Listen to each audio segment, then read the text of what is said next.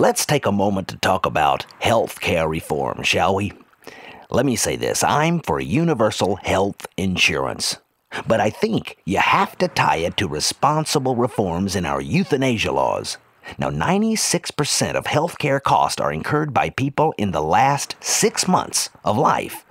So, if we shave off only, say, 1 month off that, we're talking about a tremendous savings, billions a year that could be plowed back into things that the country needs a lot more than a bunch of people 90 years young, if you know what I'm saying. I think the answer is a 3 strikes, you're out law.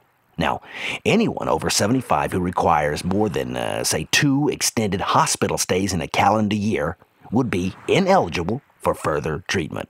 After that, que sera, sera. That just makes sense to me.